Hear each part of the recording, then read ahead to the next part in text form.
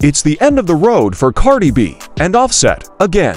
Cardi B filed for divorce from her estranged husband on Wednesday, her rep confirmed to Page 6. The rep did not provide additional details, but we're told Cardi is seeking primary custody of their children and that this time she's not folding. A source familiar with the situation told Page 6 that the latest rumors Offset cheated were not the straw that broke the camel's back for Cardi.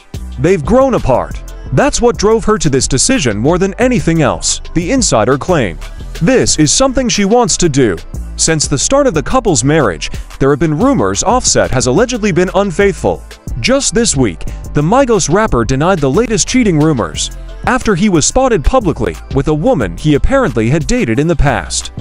Cardi, 31, and Offset, 32, share a daughter, Culture, 5, and a son. A source told us that Cardi's main priority is obtaining primary custody of their 2 children. There has also been speculation that she's expecting a 3rd child, but Cardi has not publicly confirmed she's pregnant or acknowledged the speculation.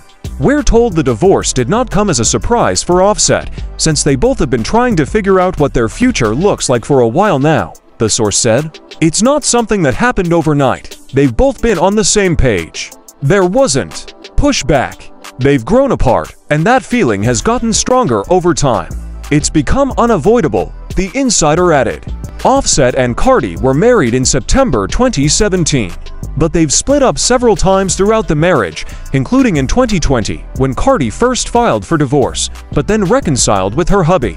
Today, however, she's focused on moving on, a source said. She has no ill will towards him.